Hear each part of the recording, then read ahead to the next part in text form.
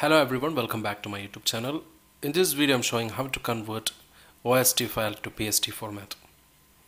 So the software that I'm going to introduce is Stellar Converter for OST, and it can convert large OST to PST, and there is no file size limitations, and even you can convert encrypted OST into PST file. Let's see how we can download and install the software. I'm putting the link in the description so that you can download the software directly, and click on the free download once you visited the website. And after you download the file, just click on the install option. Installation is pretty simple. You just need to click on OK, next, and finish. Accept the agreement, next. You can even check this option, next, and install it.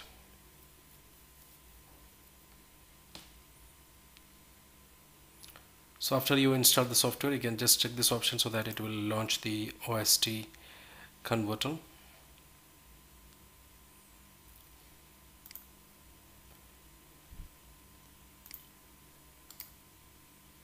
So the software is automatically finding the location where you have the OST file, which you can convert to PST. So it will check the default location, and even you can choose a different location. For example, if the OST file is in a different location, you can just choose the OST file from the file manager. But in our case, it's already in the default location, so we're gonna convert this OST file to PST. Just need to click on convert.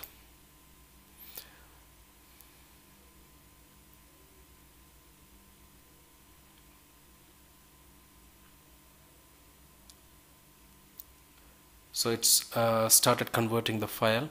It will take some time. Let me pause the video until it finishes. You can see the number of emails is being increased as it's keep converting, and you can see the emails count is increasing, keep on increasing, inbox and all other items, and it's showing me a message that conversion of selected OST file has been completed. It's very fast. So we have all the emails from the OST, and we need to save it as the PST file. Alright, we can save it converter file. Before that, we need to activate the license. So click on the activation and click on activate. Here you need to paste your activation key, which you purchased from the same link you can buy.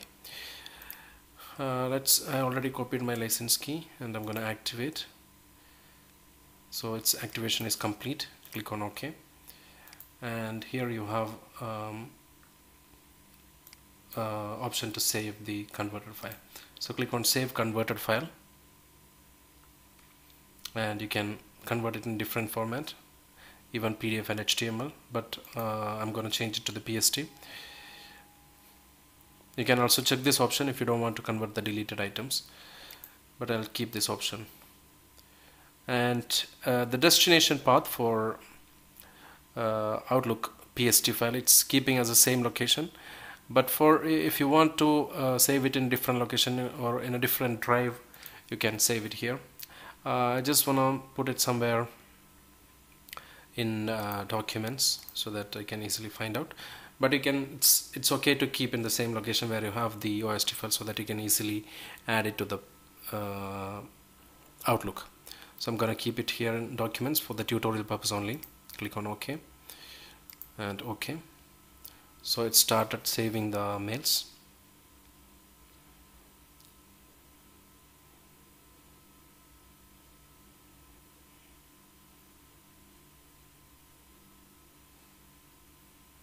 It's very fast. So let's go to the Outlook.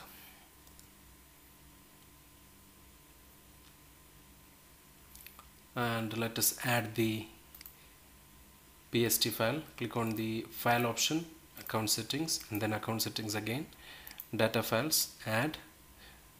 Click on Outlook data file PST, click on OK, and here we have the converted one. Click on OK, close. So here you're gonna find all the emails which you have converted from Outlook OST to the PST files. You can find other emails like sent email, and important, if there is any folders inside also you can find it out, or the emails has been converted and you can easily add it to the Outlook. Alright, I hope this video was helpful to you. You definitely can try it out. Thank you for watching the video. Subscribe to the channel, click the bell icon for notification. Take care. Goodbye.